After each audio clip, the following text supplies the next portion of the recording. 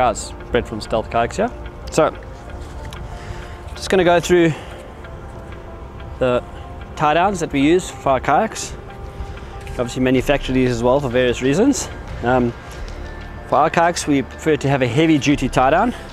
And I think for any kayak, a nice heavy, good quality tie down is necessary. So the webbing we use is very, very heavy duty webbing, a little bit thicker, a little bit stronger than the standard webbing you see.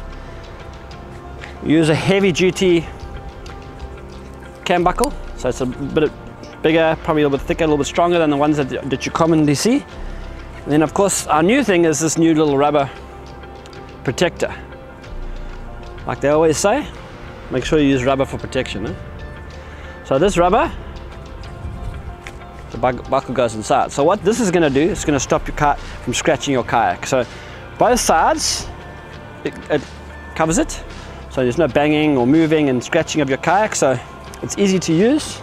I'll show you a video on how to tie it on the kayak, but basically that's what it is. So heavy buckle, heavy duty buckle, heavy duty webbing, and a really nice rubber protector for the buckle.